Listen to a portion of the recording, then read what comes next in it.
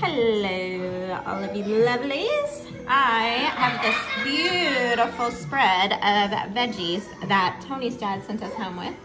And I'm gonna roast it in the oven and add it to some brown rice because tonight is Taco Tuesday.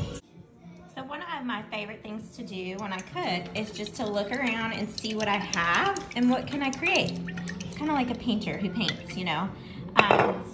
It's just therapy and art for me. And so when we got these veggies yesterday, I thought today, what could I do with them?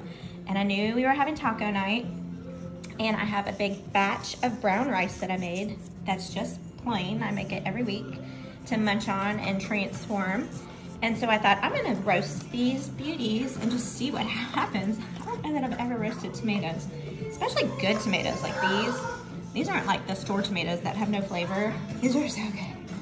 So it's a little bit of tomato, bell pepper, onion. There was a jalapeno in here too. Whatever you got. So olive oil, salt and pepper.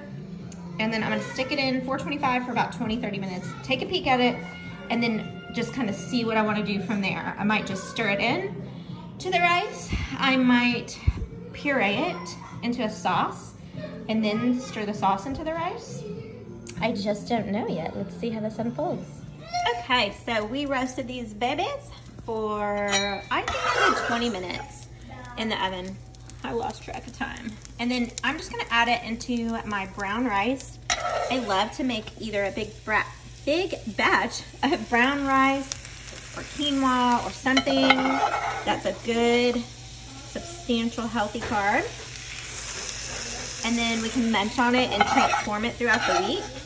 And so I thought about maybe pulsing this into a sauce to pour in there, but then when it came out, it just looked so good. All that yummy seasoning, juice. So I thought, this is how I'm gonna make it. So I've got some brown rice just warming up, reheating in my cast iron skillet. I like to use a metal little thing to scrape all the bits. And I'm just gonna mix that in. That'll make a great little fiesta healthy rice for our taco night. Very clean and delicious. You guys, look how fun. I'm so proud of myself. It's so fun when you don't really have a plan and then you kind of just see it and then the Lord's like, hey, do this. And it turns out perfect. So a little salt and pepper at the end, some fresh cracked sea salt. If I had cracked pepper, it's out, and you know how it is to go to the store. And I am gonna do my fave, a little Parmesan on top. But voila, a new, healthy, clean, and delicious Spanish rice. Voila.